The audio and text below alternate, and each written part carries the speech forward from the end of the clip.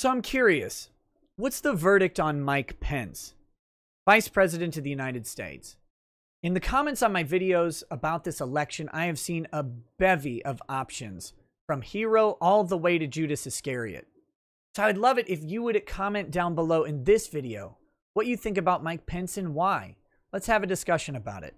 If you don't know me, I'm Nick Rekieta, a small-town attorney in central Minnesota turned YouTube commentator, and I've been commenting very heavily about the events of the 2020 election, specifically those between Election Day and leading up to Inauguration Day.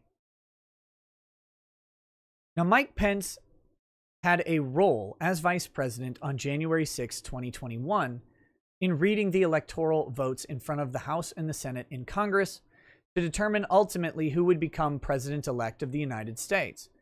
And we now know that that will go to Joe Biden, and that's been acknowledged by Donald Trump in a concession speech on January 7th, which I would encourage you to watch. It's only a couple minutes long.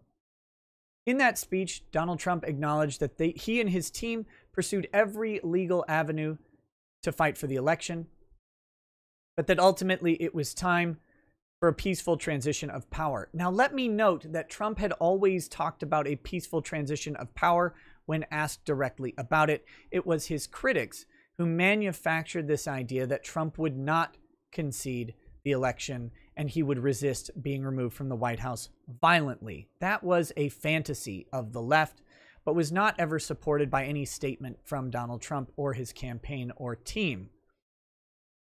I must also remind everyone that the mainstream media was just fine with legal challenges and a refusal to concede when Hillary Clinton suggested specifically to Joe Biden that he not concede the election under any circumstances and that he pursue every legal avenue. And if you can guess the magical F word that she was suggesting would happen in regards to the election, you'll know what I'm talking about. But that being said, we now have a president-elect Joe Biden officially recognized by Congress and read by the Vice President, Mike Pence. But there was speculation leading up to January 6th that Mike Pence might do something different, and that speculation was bolstered by his own words as late as January 4th at a Georgia rally, where he indicated that he welcomed the electoral challenge and that, quote, we would have our day in Congress for evidence to be heard. Now, I feel like today those words are pretty hollow. I don't see much about that. And maybe that's to be blamed on the disruption that occurred on January 6th when protesters entered the Capitol building and it had to be on lockdown. This was during the challenge to the Arizona electors, the first challenge levied by a team of Republicans in the House and Senate. Ultimately, when Congress reconvened, the challenge's steam had run out, and support for the challenge waned dramatically, and only one other challenge was levied, and that was in regards to Pennsylvania, and it was quickly dismissed as well. That whole evidence being heard thing kind of seemed to go out the window. But that being said, people still thought Mike Pence might step in, and he did not do it. Now, most people acknowledged that Mike Pence was probably going to do what he did, which was merely preside over the ceremony, but his own words and some alternative options floated by Donald Trump and by his legal team, specifically with Jenna Ellis, suggesting that Mike Pence might send electoral slates back to the states to verify which one is accurate, when some states had had some alternate electors submit electoral votes. Mike Pence didn't do any of those things. And he didn't seem to welcome the electoral challenge all that much. And now there is talk about him being angry with Trump and musings about the possibility of him invoking the 25th Amendment to remove Trump from the presidency, something I talked about yesterday.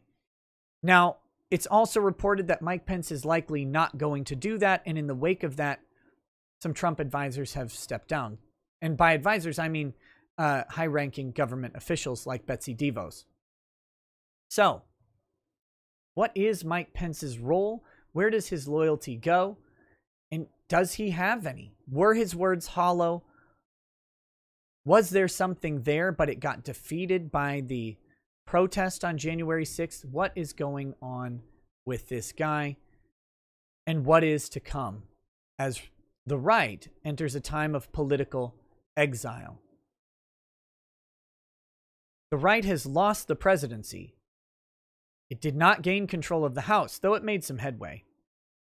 But it lost control of the Senate, which means that there will be no Republican majority position or right majority position in any elected branch of government. And I'm not too keen on the Supreme Court saving the right, stepping in to intervene against a strongly left and politically violent House of Representatives, Senate, and presidency.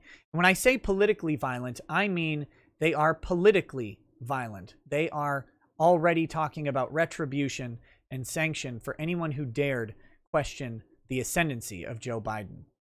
We'll be talking about that more as we talk about the Republican Party going into exile and the political retribution that follows. And also the video coming up probably today on impeachment, the new idea being floated in the absence of the 25th Amendment's invocation. But let me know what you think down in the comments below. And if you want to follow along, hit subscribe, hit that bell, get notified. Several videos a day talking about this and other political and legal news. And I love to hear your comments. We'll talk soon. Peace.